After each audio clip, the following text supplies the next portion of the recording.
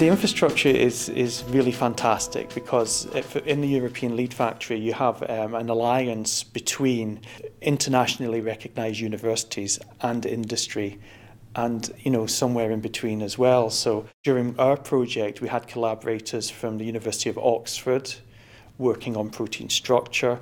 We had collaborators in the Netherlands working on developing our assays to super high throughput, and we had collaborators in Scotland whose expertise was robotics and making our assays robotised and more and being able to run more quickly and efficiently.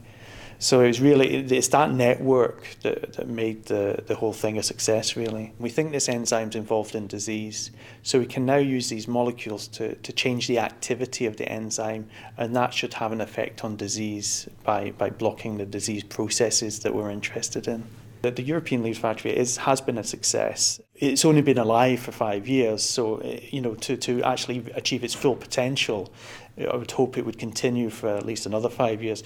And I think that as people hear about it more and more, there'll be more chances for actually finding compounds that can be turned into drugs at the end of the day.